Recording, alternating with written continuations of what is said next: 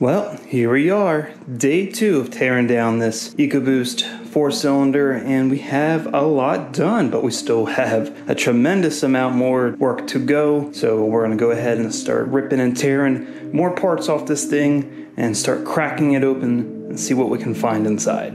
I mean, so far, so good. I haven't, at least from what I've taken off of it, have seen anything crazy. Thankfully, from what I have seen, there's no windows inside of the block, so that's nice. All the damage is contained to the cylinder. So, like, it's a bad enough damage to prevent the engine from running, but it wasn't bad as it can get with these things, thankfully.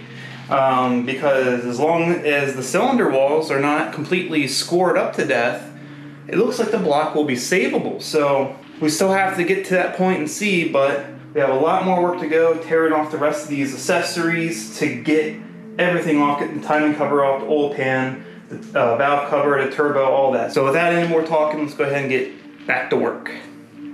I need more coffee. I need a lot more than coffee.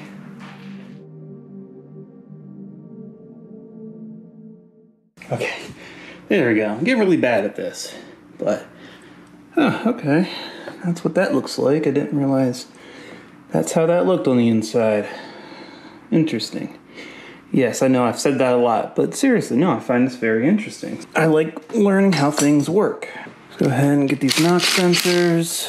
And, you know, thinking about it, if there was some type of unexpected knock or something, or detonation, these are supposed to pull back timing at least enough to protect your engine. If that was the case, obviously there was not enough pulled back. I don't know if I want to get a new set of those just to be sure that they weren't a problem when I put this back together. I want to mitigate costs, but I also don't want to, you know, rule out any important parts that could ruin thousands of dollars of repairs. I do have slight concerns about that. All right, let's go ahead and finish getting this breather thing off, whatever, crankcase breather, whatever it is. I don't know. Alright, little gasket, what's it? And grand. Oh no! You see what I see? More confetti that was trapped by this thing. There's like a baffle that it lays on. I'm hoping that a lot of this stuff has trapped all these little bits of metal from going through everything. You know, I did put the larger oil filter on. It just so happens that this happened, so hopefully the larger filter also caught a lot of crap before it circulated too much. But once again, the important part is pulling that pan off and we'll find more out. The tensioner pulley over here. Come on, there it goes. All right, got our idler pulley here. All right, there's that.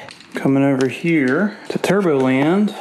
Go ahead and get the boost solenoid off. Okay, there we go. Boost solenoids removed. Now I just gotta remove the turbo.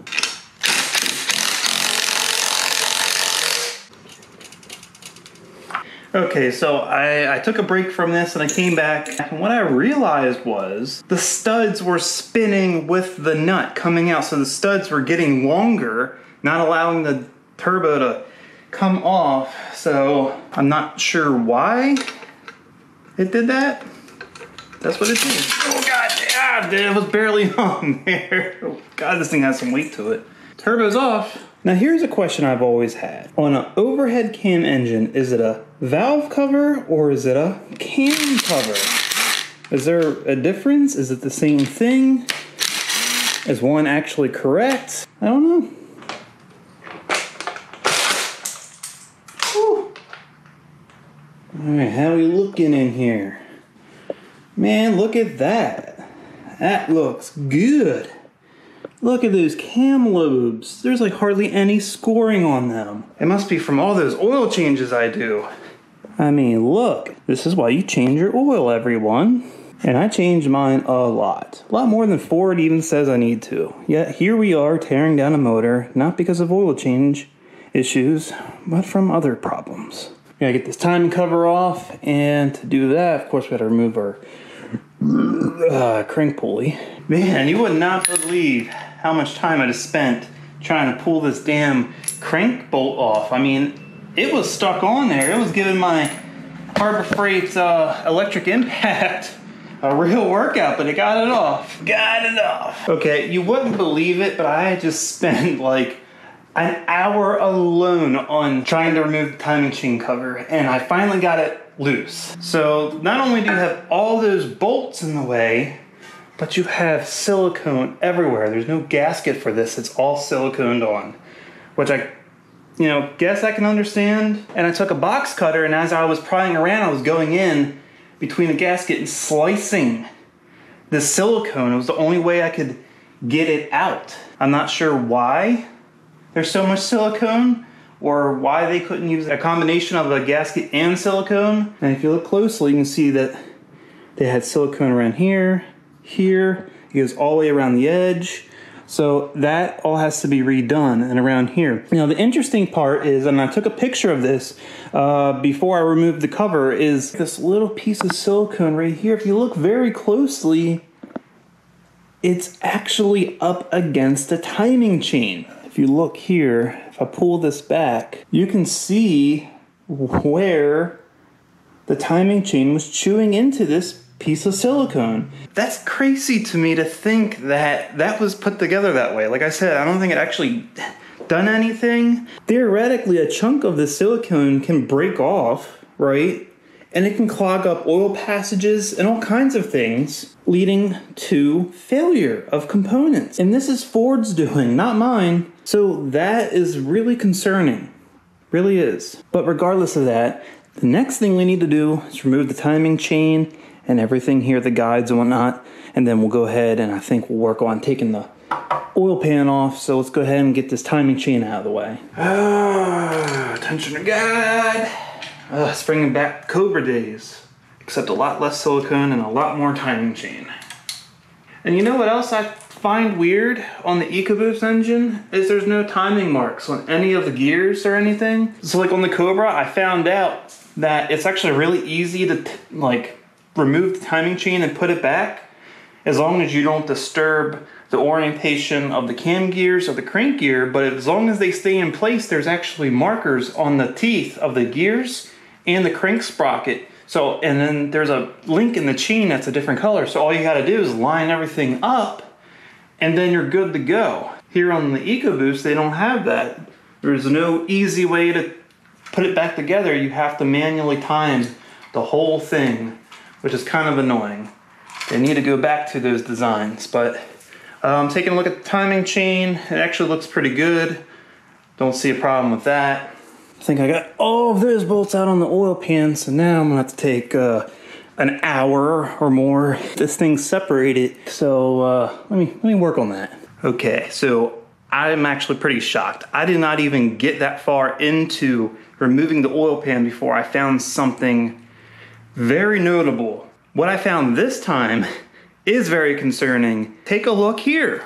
Look right there. I just happened to see this. It's kind of hard to tell in the GoPro. But see right to the left of the flashlight, that line right there, that line is a crack in the bearing cap. And look where it goes to. It comes from the bottom of the cap here. See, it starts at the bottom of the casting there, and then it goes all the way up. What the hell? Let me guess, my fault, right? How is that? How does that happen?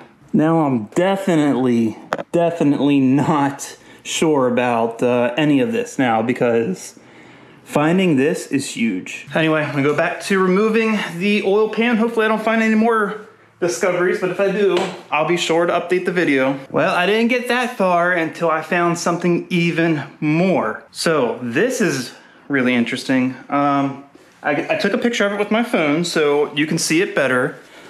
But right here, where the main cap bolt is, there is a hairline crack going here. You'll see it better in the picture. And it goes up to this like rough part. I don't know if this is actually rubbing in because this is actually protruding. So this is just like a really rough cast. But there's a hairline crack that goes from the bolt up there. That means either it was over tightened during initial assembly or it's a bad casting, right? Because I have no way of touching that. This is the first time this has all been apart, so I have no way of messing with that. But look at that, there's a hairline crack right there. And then there's, of course, the first crack I found on this front bearing cap. We're gonna keep digging. Well, as you can see, got the oil pan off. I did that off camera because it was a little bit of a pain. But now we get to go fishing for surprises. So we're gonna take a magnet here and start fishing through here and see what we can pick up. I've already found these pieces here. Obviously, this is some of the piston rings. Some larger chunks here of aluminum. I guess that's the piston itself. There's some buildup of aluminum here in the corner of the pan. Ooh, don't fall. That'll make a mess. So there's that. Oh yeah, there's a lot of stuff here in this corner. Look at that. Oh, and you think that corner was bad? Oh, there's the piston. There it is, all right there. It's all down here in the sump, which is where I thought it would be. Look how much broken up this is. This is completely shattered. I mean, there isn't one bit of this piston left. Look at this. That is nuts. Look at that. That is all piston. I've never seen something like that before. Like that it broke up in so much small pieces and disintegrated like that, and how it was just that one piston. I mean, we're gonna figure that part out. But wow. That's a lot worse than I thought. A lot. It's time to get this flipped over here.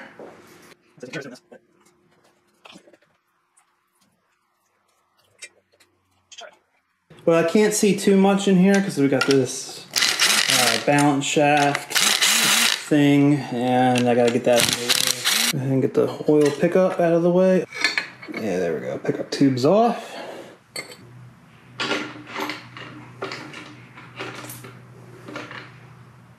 Alright, balance shaft out of the way. So now we can see all of our main bearing caps here. Well, that sucks. Teeth on that. I mean, I don't have to use a balance shaft because the gear is a little chewed up. Of course, that would be cylinder 3 right there anyway. Hey, I just now realized that. Cylinder 3 is the one that does connect to the balance shaft. I'm looking at the rest of these caps. I mean, just from what I can see here, I don't see nothing crazy. The casting on the block is rough though, really rough. Actually, the casting on everything in here is really rough. I'm looking down in there, I didn't realize these have individual oil squirters. See them down in there? I don't know if you can see it. Right there. Yeah, each cylinder has an oil squirter. That's cool. Didn't know that. I mean, at least it looks like Ford tried to put some effort in making this a nice high performance engine. But what makes me really curious is now that I know it was, you know, cylinder 3 here, that's the one that failed, and this is also the one that connects to the balance shaft.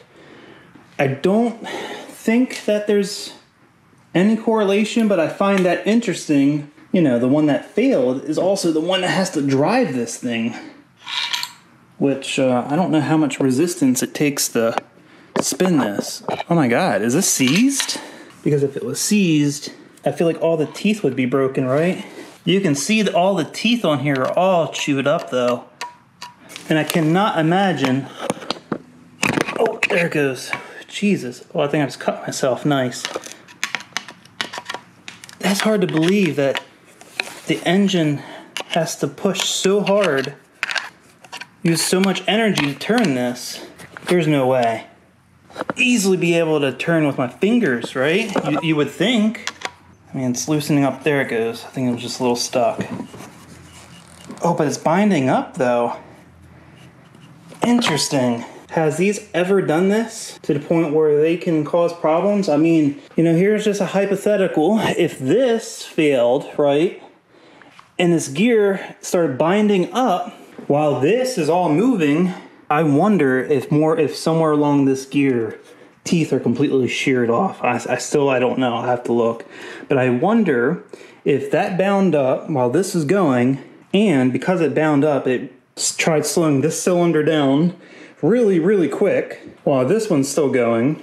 That's a possibility, because that doesn't make any sense to me. I mean, if I'm spinning this, it binds up right there. And then you spin it, it loosens up. And then keep spinning it, and then it binds up again. So it binds up halfway around, and then it loosens up. That's interesting. So this sucks too. Look at that. That's broke right there. How that happened, I don't even know. Okay, some time has passed. The weekend has come, and I had to get some stuff done. But we're back in the garage now, and thinking now we're finally gonna go ahead and start getting cams out so we can get the head off. So I think this is a pretty straightforward task. Just gotta get the caps off here, and we should be good to go.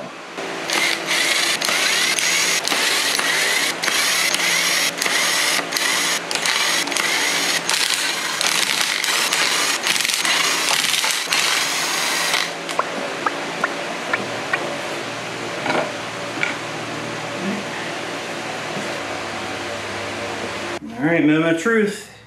Head's coming off. God, I don't even want to know what I want to see under here. This part is the part that has really concerned me, but let's go ahead and get it done. See what's under here.